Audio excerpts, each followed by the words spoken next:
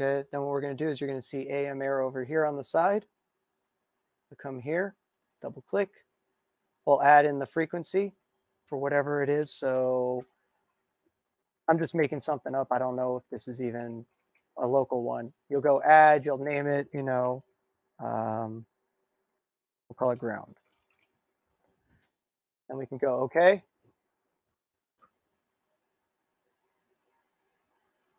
You can add as many as you want. And then the other thing I tell people to do is come here,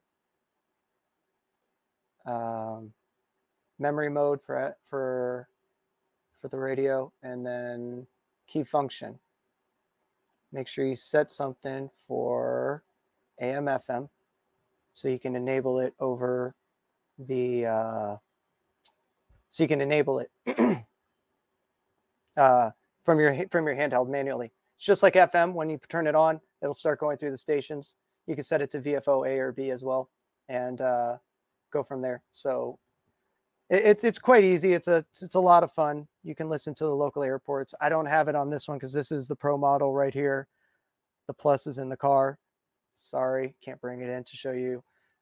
Take too long right now.